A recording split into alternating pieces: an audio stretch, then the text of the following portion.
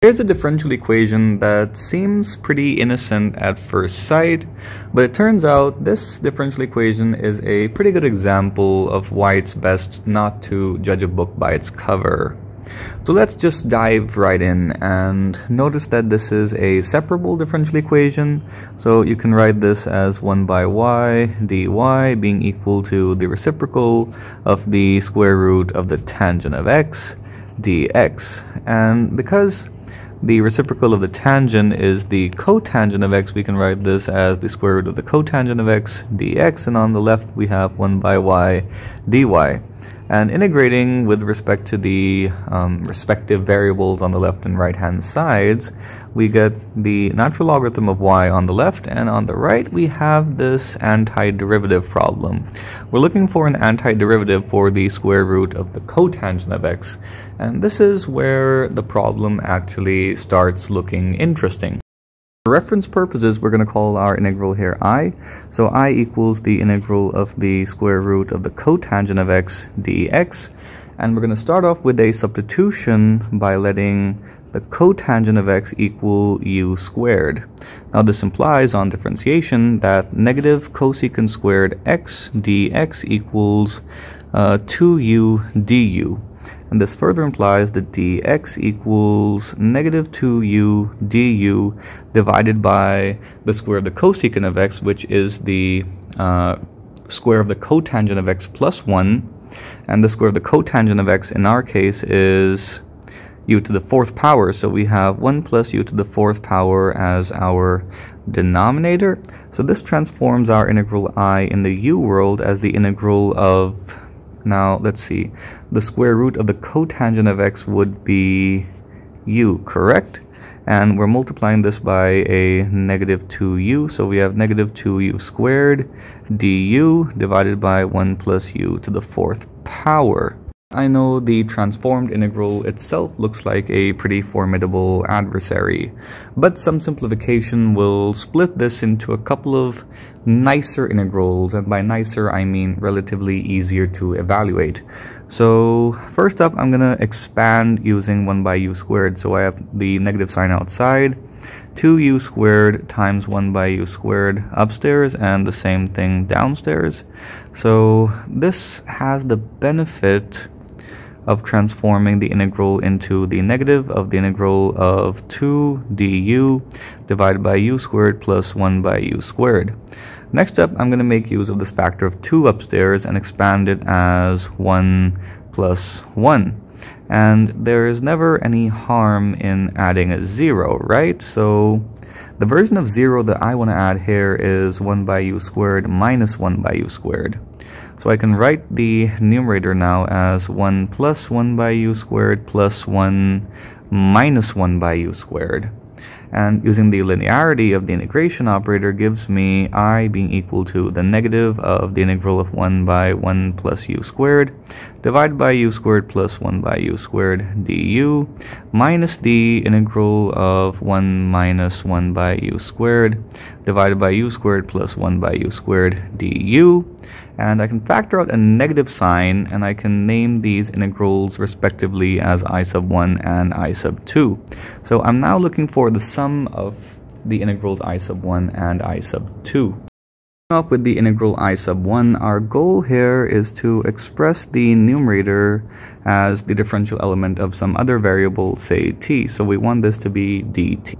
And for that, we're going to need a suitable substitution. So starting with the end in mind and working backwards, to get this structure for the differential element, I'm going to have to let u minus 1 by u equal to t.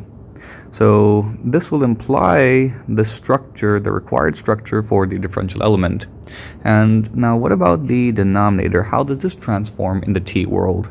Well, for that, you could just square this equation here, which will imply that u squared plus 1 by u squared minus 2 equals t squared.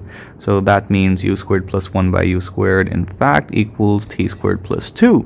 So our integral transforms quite nicely in the t world. We now have the integral of dt divided by u squared, oh, sorry about that, t squared plus 2.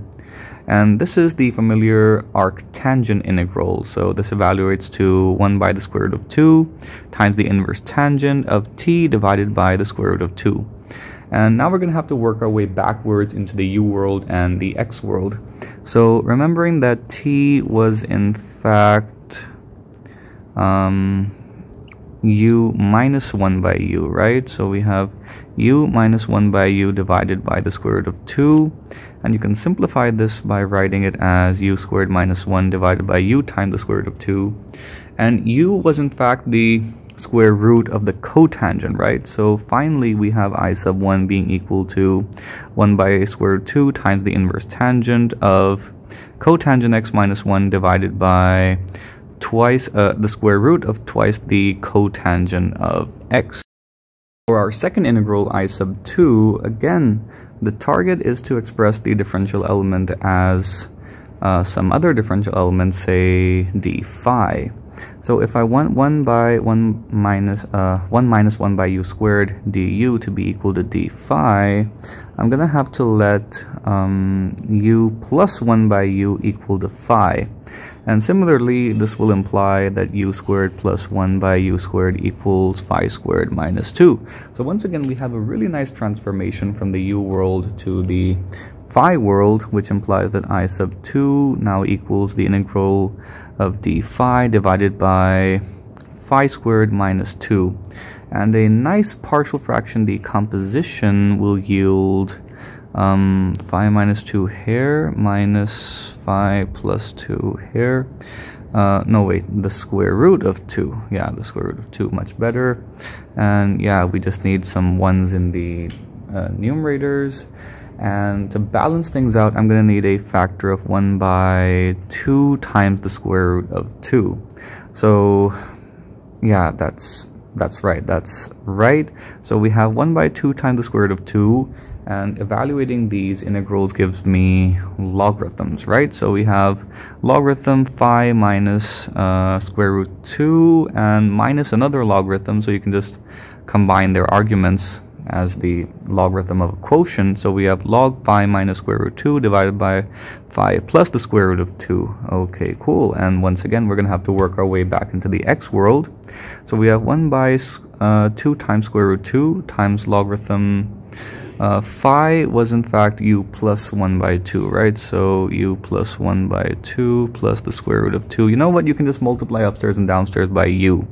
So that gives me u squared plus twice square root 2 times u, right? So no, minus square root 2 times u, or u times the square root of 2. Yeah, better for presentation purposes.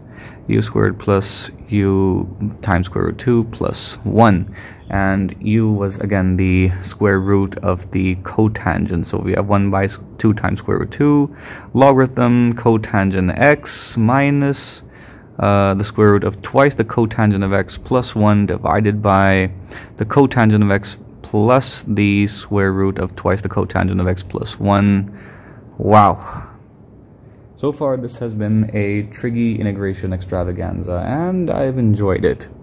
So recalling that your target integral I was the negative of the sum of these two integrals, so that means you have negative, the first integral was 1 by 2 times square root 2, inverse tangent, cotangent x minus 1, yeah, minus 1 divided by the square root of 2 times the cotangent of x. Okay, nice. And add to it the logarithm. Using the properties of the logarithm, you can express this as an exponent of the argument, so that's what I'm going to do. The logarithm of cotangent x minus square root 2 cotangent x plus 1 to the 1 by square root 2. Wait, first divided by this thing, and then say that it's being raised to that exponent. That's the grammatically, mathematically correct way of, you know, saying things while teaching. I hope I'm making sense. Yeah, I am making sense completely in terms of mathematics, but, you know, in narration. Anyway, so this is your integral I.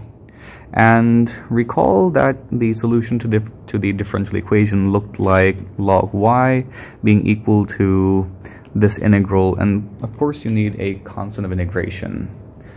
So let me just write this in a nicer manner. We have a logarithm term here, and if I express the constant of integration as the logarithm of a constant c, then exponentiation will give me y being equal to e to the negative 1 by square root 2 times the inverse tangent of cotangent x minus 1 divided by the square root of twice the cotangent of x, and this will be multiplied by